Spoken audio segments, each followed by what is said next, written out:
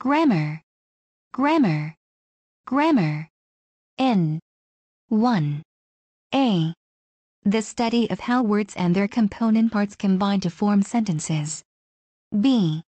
The study of structural relationships in language or in a language, sometimes including pronunciation, meaning, and linguistic history. 2. A.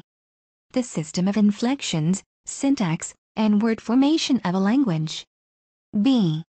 The system of rules implicit in a language, viewed as a mechanism for generating all sentences possible in that language. 3. A. A normative or prescriptive set of rules setting forth the current standard of usage for pedagogical or reference purposes. B.